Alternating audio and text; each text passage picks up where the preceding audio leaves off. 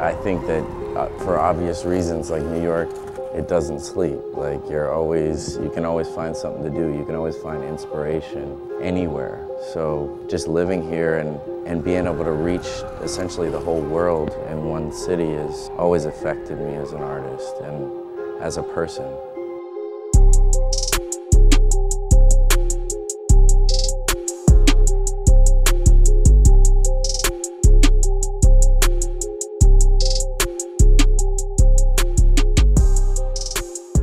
So basically, we're from New York City. What's the nickname? It's the city that never sleeps.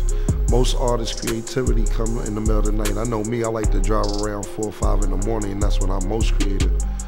When it's almost daylight outside, we like to call it light gray outside.